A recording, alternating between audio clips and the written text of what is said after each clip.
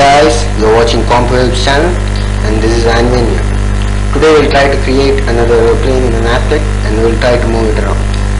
Here you can see I've imported some of the classes that I'll need to create an applet, and I've created a class superplane which is extending the class applet, and here I'll declare some variables x and y which I'll use in my program, and then here I'll create a function public void init is a function of class applet. I'm overriding it over here, and I'll set the size of my applet here, so I can set the width and the height of my applet here. I'll give it as 1400 and 800. That's fine. Now I'll create one more function, public void paint. This is also an inbuilt already defined function in the class applet. I am overriding it over here, and I'll create an object of graphics. And then what I'm going to do in this program is I'm going to take an image, GIF image of an aeroplane, and we'll try to move it in some pattern. So first thing I need to do is to get my image. So I'll use the object of class image and get the reference of my image in this. So I can get that by using the function getImage, and there are two arguments in this function, that is, as you can see, URL and the name of the image which I'm going to use. So I'll get the URL by calling a function getCodebase. This function will return the URL of the folder in which all my class files are stored.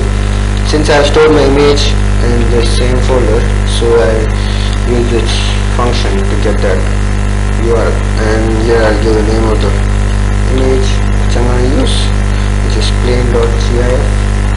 That's fine. So I got my image. Now what I need to do is to draw this image in my applet. So I'll use a function g.drawImage.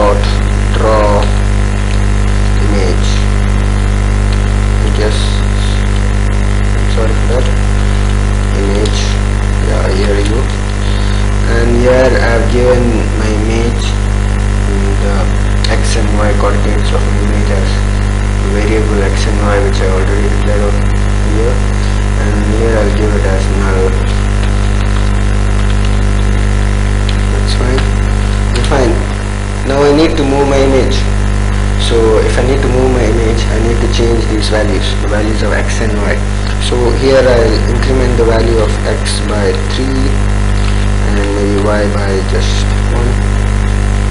Okay, so I'm incrementing my value, but then I need some delay so that in my plane, when it's moving, I can adjust the speed by using thread and putting some delay, so that there is a delay every time the next image is being drawn.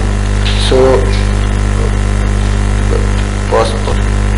here I'll create a thread in the try block.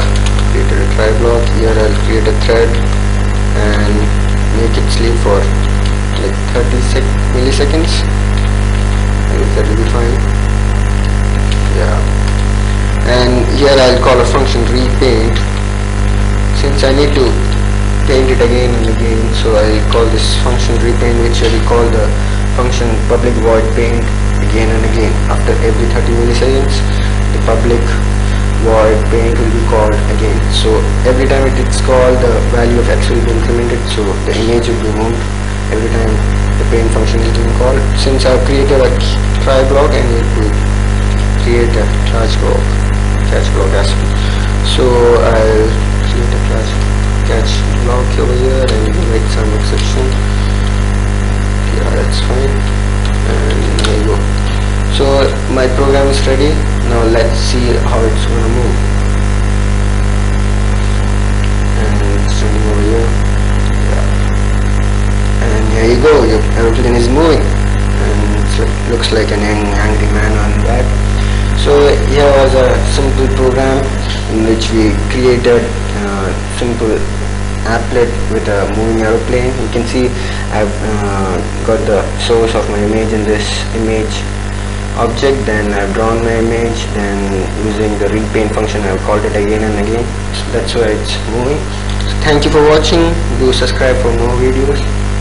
Thank you.